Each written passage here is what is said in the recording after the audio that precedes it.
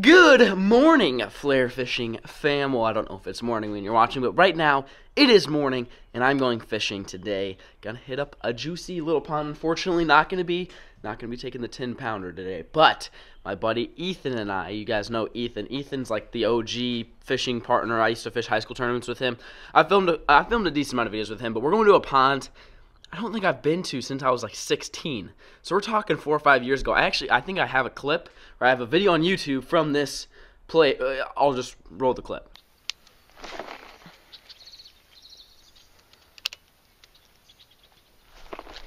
Got him. Yeah, that's a good one. He's probably only 3.5 to 4. So yeah, as you could tell, the quality was great. I was filming that video on a toaster, believe it or not, and that's where we're going, hoping we're gonna catch some big fish. I don't believe it's been fished in like a couple years, but more importantly, check this shirt out. Right here, we got the pig fish shirt. All right, you know, be catching them pigs.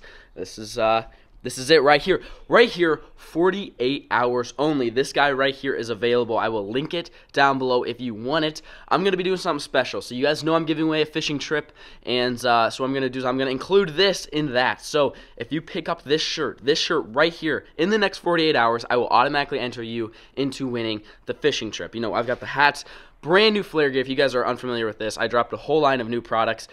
Check it out down below. But like I said, I'm giving away a free fishing trip, and I will enter you guys. If you guys pick up this shirt right here in the next 48 hours, I will enter you into win it. So if you guys want to come fishing with me, you want a chance to come fishing with me, click the link down in the description and pick this dude up. I don't know. I think it's pretty cool. It's just something different. I don't know. I actually, this thing took a while to design. But anyways, that's what's going on right now. I've got to take the old Tundra truck over to Ethan's house right now. He's going to be driving us out there. I think we got to drive like a couple hours or so. But anyways, I think it's going to be a fun time. I'm back in Nebraska chasing Nebraska brutes. Stay tuned. Oh, alrighty. Making my way down to the pond. Oh, super shallow. Try the chatterbait. Starting off with the old green pumpkin chatterbait. It's a classic. This time of year, springtime, can't go wrong with the bluegill color. Man, this is shallow. Little hidden pond here. We're gonna see if it's a hidden gem. Lipless cranking. Here we go. Big in time. Double up real quick. Yeah, they're just fucking rough. There's one. There's one. They are eating it after you get in the grass. You gotta rip it free from the grass. There we go, boys. I'm hooked up. Yes, sir. Was I not just telling you about this flat, how I caught it? Yeah, so you guys could see Ethan's hooked up. We're both throwing the red lipless cranks this time of year. It's like, it's pretty much the only time of year I throw red, but for some reason, like that first month when that water is going from 40s to 50s, that works right there, baby. All right, see you later, little buddy. Over there, buddy just caught a freaking 6. So clearly we're at a fire pond. Right now we're fishing this little grass flat looking area. Just cranking them along.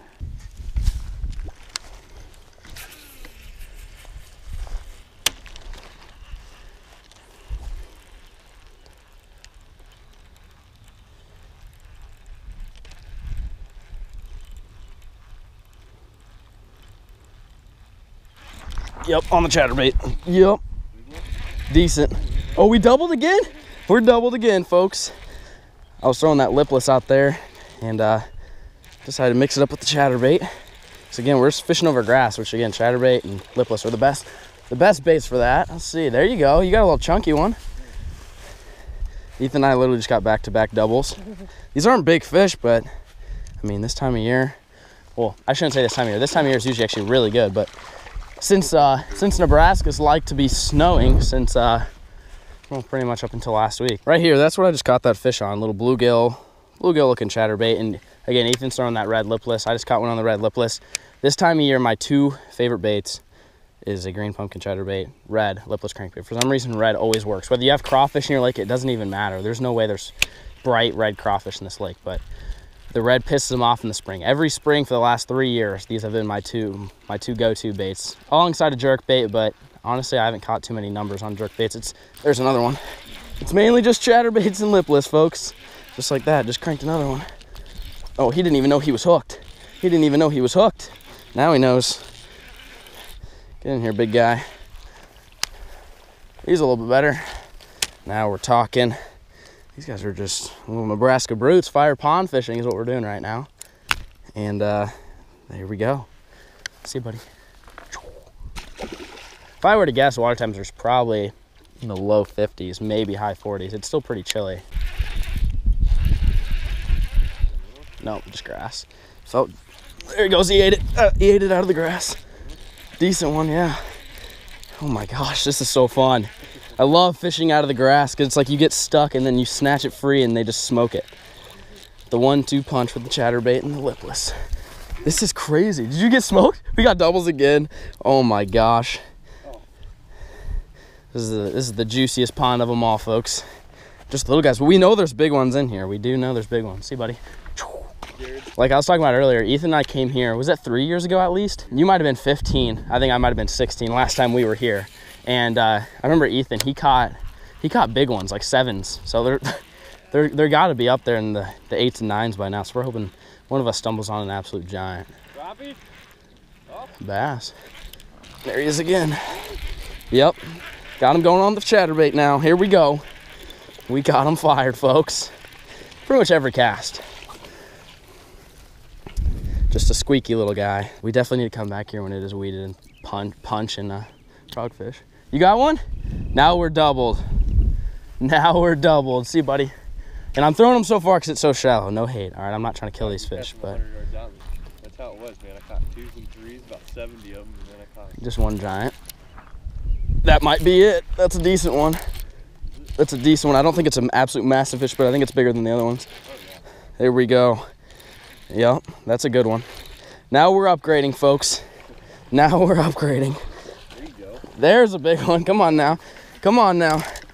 Yes. Look at that mixed in. We got on the chatterbait again. Mixed in with all those. We've got that guy. He's probably right about 3 pounds. We are upgrading slowly but surely. Just got to weed through the little guys because those are usually the ones that are the most aggressive. You just smoke one, another double. That's like 7 doubles in a row. He hit that on the top water. I'm gonna get this guy back in the water. Go back.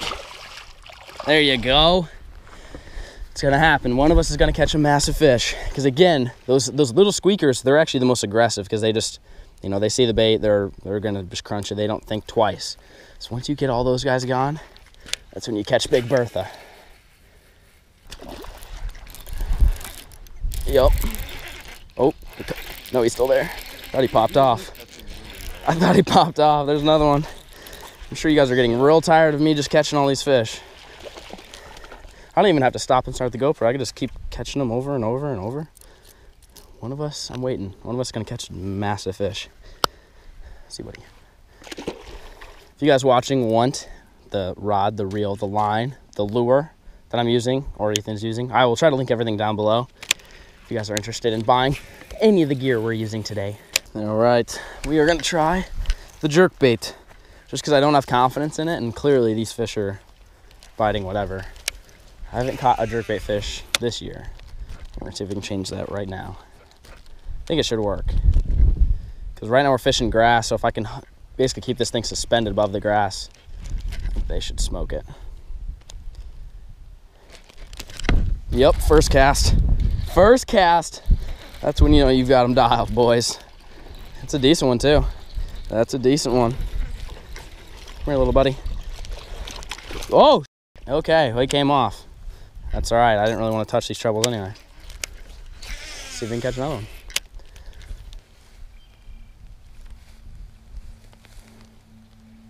Yep, there it is. On the pause. That's a good thing about it. This thing will literally just sit above that grass and they'll come up and eat it. They can't resist it. Oh, baby, here we go. Come on now, get in here. That's a, see, they're better fish on the jerkbait. There we go. There we go. Look at that. See, he didn't even eat it. He swiped at it, but those things got 3 super sticky treble hooks. It's a super important part about jerkbait fishing is sharp hooks. You have to have them. So there we go. My first jerkbait fish landed. See, buddy. The rod I'm actually using is the 6 stick. This is a 7.2 medium heavy. It's These 6-sticks are really awesome for moving baits because they're actually pretty soft. They're not really all that stiff. So when we're throwing something like a jerk bait, in order to make sure that you don't rip the trebles out, you have to have a soft rod. Same thing with basically any treble hook bait. There we go, there's another one. Just like that. But you see, my rod's bending a lot. If it's soft like that, you won't lose as many fish. You're still gonna lose some fish, just like that. I just lost a fish, but you're not gonna lose as many.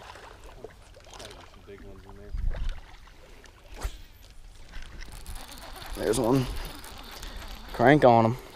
The other thing you don't want to do is you don't want to set the hook super hard. You don't want to set it like a frog. You just kind of want to lean into them and just keep pressure, and basically the trebles will set themselves. And Ethan and I are doubled again. Oh, I'm water skiing mine. That's when you know it's an absolute giant. That's when you know you're catching the big uns. Not even big, buddy. Come on. There he is.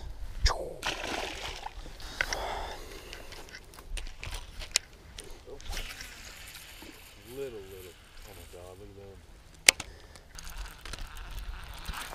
that. Yep, chatterbait.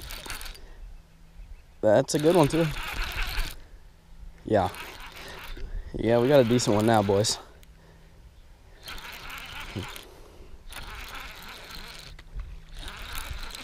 Yeah, decent. First cast of the chatterbait.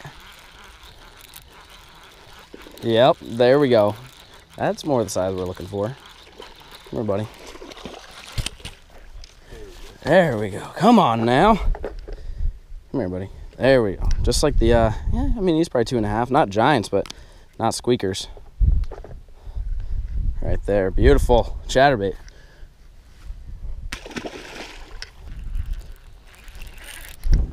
Yep. Yep, another one. Another one. Yeah.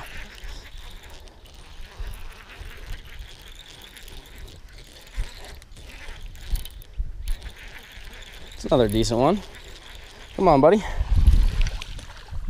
There. Look how fat these things are.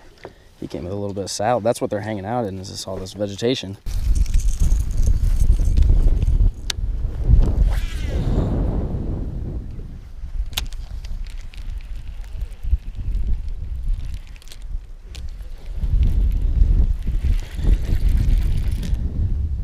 There's one. Lipless. On the lipless. Just went from the chatterbait to the lipless first cast. That's what it's all about. You just mix it up. They're going to get tired and used to that chatterbait. And you just throw something different in there and it catches them. It works every time when you're at a private pond that hasn't been fished in 2 years. Look at that chunker. Come here, buddy.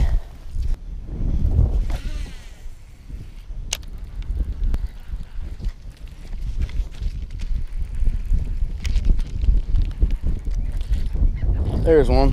Yep, there you go. Did you see me snapping the grass off, and they ate it right as I'm snapping it off? That's also another great way to catch these fish, is throw it in the grass. It's really annoying because like 99 out of 100 cast, you're going to catch grass and not bass. And you have to continually just snap it out, snap it out, snap it out. And then the one time you snap it, it's going to load up and there'll be a fish on it. No dice on the big ones yet, but at least you guys are learning my spring techniques on how to catch fish. This is literally textbook. I know it's a pond. I know this place hasn't been fished in years and these fish are really dumb, but you're still getting some knowledge on how to fish a jerkbait, how to fish a lipless, how to fish a chatterbait. I mean, fish are fish, whether they haven't been fished for in years or they're pressured. I mean, you use the same techniques to catch them.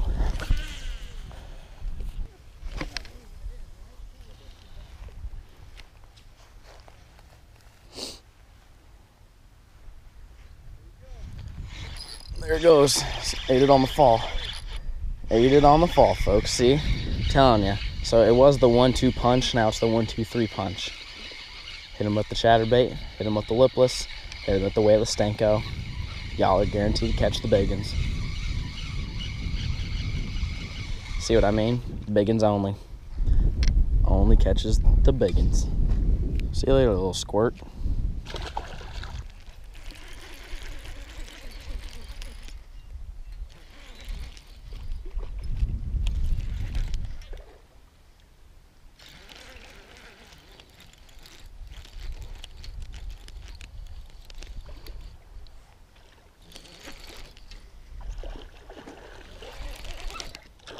That's a good one. Now we're talking. There we go. Yep, that's what we're after there, boys. All right, I think that's the biggest one for me, or pretty close to about the same one. I didn't really say much. He didn't feel very big at the beginning. I haven't been showing you guys all my fish catches, only the big ones, but that's a decent fish there. See, buddy?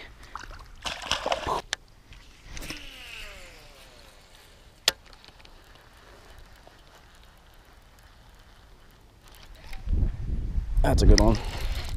That one felt better. Smoked that chatterbait right there. Oh no, it's not a big one. Oh, it's decent. Come here, buddy. Oh, it says fish number like 243. We've caught so many. My hands are starting to hurt. See, buddy? Can't really see them, but they're trashed. How many fish do you think you caught? Like 200. What about personally? How many do you personally think you caught? 75. You definitely caught the most. Yeah. How many do you think you caught? I probably caught, yeah, 80, 90. So you're probably about 100-ish. Yeah. 100, let that sink in, folks. 100, and then 75. I probably caught the least. I probably caught around 70, or no, I probably caught like 60 maybe. And so what's that? I don't know. I dropped out of college. I don't know what the math is on that. A lot. It's a lot of fish. At least 200 bass is what we caught today. And you were throwing a lipless crankbait, yep. red lipless crankbait, and a swim bait, and I was throwing the Senko Chatterbait red lipless crankbait. So the common denominator, red lipless crankbait in the spring. Caught 200 bass at the fire pond that we were at today. But we're gonna head back, do Ethan things, and I don't know what he's got going on with his life, but that's it. That's the end of the episode. Hope you guys enjoyed. If you did, hit the like button. Drop a comment down below what you guys want to see next. I mean, can't complain catching 200 fish. It's a pretty good day out on the water. Really do appreciate you guys watching. If you haven't yet, hit the subscribe button. Remember, if you want to win a fishing trip with me, pick up the pig shirt. I'm wearing it under this. Link down below. As always, all the gear, link down below. Peace.